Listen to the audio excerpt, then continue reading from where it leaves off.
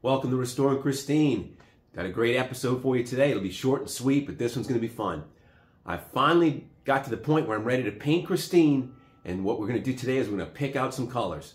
So I've been to my paint supply shop.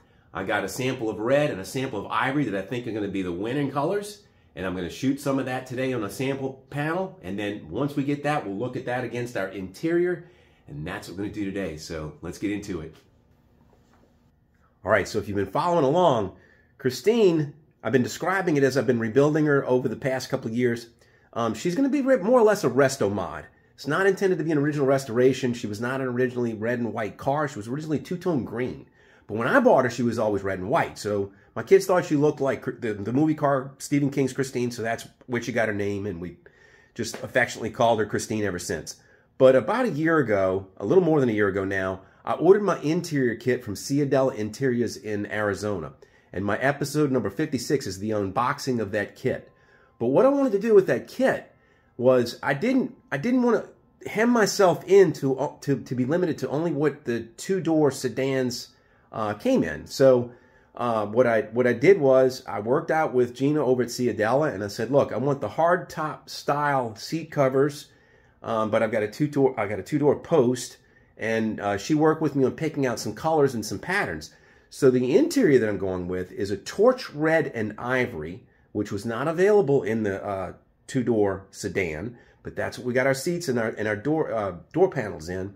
But then the cloth fabric that I picked out was from a 1958 Chevy Cameo, which is going to be really different and unique. So if you're interested in seeing what that looks like, go check out the video episode number 56 where I unboxed it. But we're going to put that one in a few months. So now I'm picking out paint, and I've got to make that red and white match, or at least coordinate with the red and white that's on the panel. So let's take a quick look at it. So this is the interior door panel. It's all brand new. Ciadella made this from scratch. So this is a torch red vinyl, and then it's, I want to say 1957 ivory is what this is.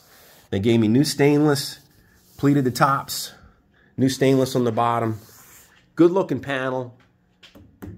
It's, really quality piece, but you can see the color. So what I did is I went to Mike and Jerry's, my paint supply store here in town, and I looked at a number of different colors, and the 1956 red that would have come in from GM would have been Matador red.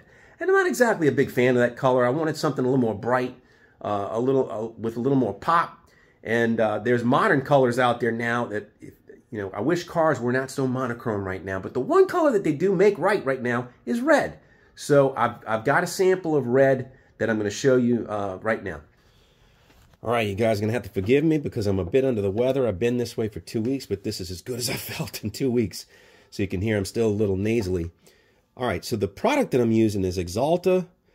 This is a rebranding of DuPont Performance Coatings. So Axalta, DuPont also owns Emron. They're all from the same factory, under the same flagship brand. But that's what I'm using. Is basically this is a commercial, fleet material. This is not anything fancy like House of Colors or anything else like that. But this is just get her done, top quality, good stuff. Not a lot of flash, just a lot of substance. So it's Axalta Rival. I've got two different colors. I only bought 4 ounces of each. You can, when you go to the paint store, they'll mix up just a little tiny amount. So this is 4 ounces of this red, and the red that I've decided to try is General Motors color, a Chevrolet color, Pull Me Over Red. So Pull Me Over Red has maybe been available for about 10 years or so. The current GM red, I believe, is called Torch Red. And I looked at that one too, and there's not an appreciable difference between the two that I can tell. So take a look at that. I wanted something that was bright. I wanted it to be red towards the orange side of things and not bluish. So I definitely didn't want it a little on the blue side of red. I wanted it more towards the orange side of red. And so I think this is going to be the winner. So we're going to mix some of this up, and we're going to spray this in just a second. And then the white that I got, let me actually shake this up a little bit. So the white that I bought was not a factory color per se. This is from Axalta's Fleet Colors. So they had like literally 40 different colors of white that I could have picked from. And this is the version of vanilla that I picked. You can kind of see it's got a little bit of a yellowish tint to it. It's not it's this color hopefully will go against that white, that ivory that's on my interior. So I'm hopeful that when I spray this and the red, put them side by side together, they should look good. But I want to make sure that this ivory looks good against that interior, because it's real easy to get two different colors that are supposed to be, you know, by name they're the same, but then when you start really looking at them, they've got different undertones and they look like two different things. So that's what I'm trying to avoid. So I'm going to shoot this and that on this panel. I got an 18 gauge panel that I sanded down and primed with some primer, and I'm going to go ahead and I'm going to shoot the white first. I'm going to stick it in the oven and let it bake for a little bit, and then I'm going to mask it and then put a little bit of red on it, and we're going to look at it in two-tone variety. So let's get her done. All right, I'm using my Eastwood detail gun. It's got a 1.0 tip on it, which is a little bit small for what we should be spraying this with, but I didn't want to open up my big gun. So let's see.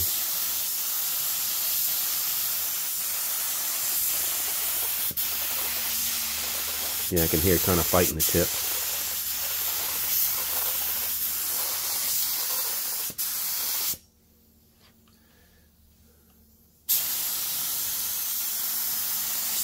So I'm using this is a single stage right now, but I'm still making up my mind as to what I want to do, if I want to use a single stage or a two stage and hit it with a clear, or if I even want to use a single stage and then clear over it. Let me let that flash, and I'm going to come back and hit it with another coat. All right, let's hit it one more time.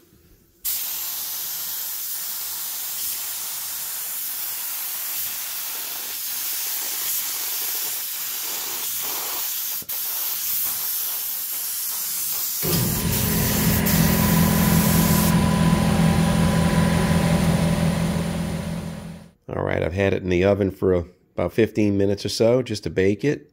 But let's bring it over here to see what it looks like against my door panel. You know, door panel, this is a little more gray, but I mean, so far I'm liking that tone. I'm thinking that it's definitely lighter, but I'm liking the tone. I really wish it was a sunny day, but it's not. I'd bring it outside and show you in the sun. But I think maybe, I don't know, it might be a little bit on the pink side. We'll have to see. Maybe I'll have to try a different ivory. Not quite sure. So let's see. Let's go ahead and I'm going to mask this off, and I'm going to spray some red on it and see what it looks like in two-tone. It's not as hard as it needs to be for me to mask over it, but I'm doing it anyway. I just want to get this done.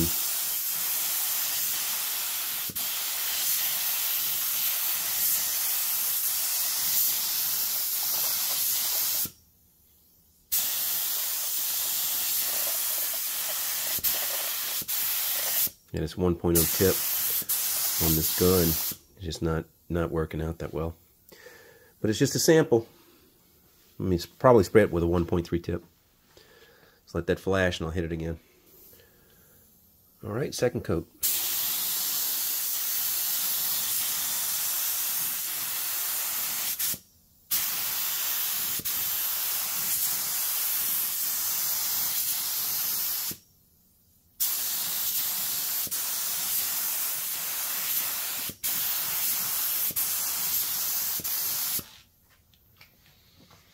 Just let that flash off, and I'll peel the masking tape off, and we'll take a look at it against the door panel. Ooh, that is pretty. All right, let's pull the tape off. It's going to stick a little bit to the ivory because I didn't let it cure fast enough or long enough. Looks like candy stripes. Yeah, my tape kind of stuck. All right. Well, I really rushed this. I don't have a lot of time this morning, but there you go. Red and white. Let's see what that looks like against the door panel.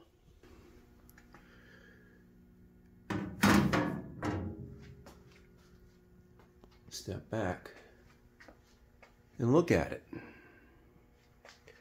I definitely think that's the right color red. Boy, you ought to see this in the sunshine. There's no sun today. I can't show it to you, but let's look at it from a different angle. I think those colors would work out fine. I do think this has got a little bit of a pinkish hue to it compared to this, which is a little more green. So I might try a different sample of the white, but I'm pretty sure I'm locked in on the red. I don't know. What do you guys think? It's hard to look at a video and see, but that's what we're looking like. Man, can you imagine? That is going to be beautiful when it's done. All right, so there you have it. GM pulled me over red against the torch red interior, and this generic ivory against the ivory color of the interior. Not quite sure I like the ivory, but I love the red. We just need to get it right. We want to make sure it's right before we paint it, and that's coming up in the next few episodes. So, tell you what, if you like this episode, please give it a thumbs up, and if you're enjoying the channel, I'd love a subscription. Until I see you next time, please take care of yourself. Cheers.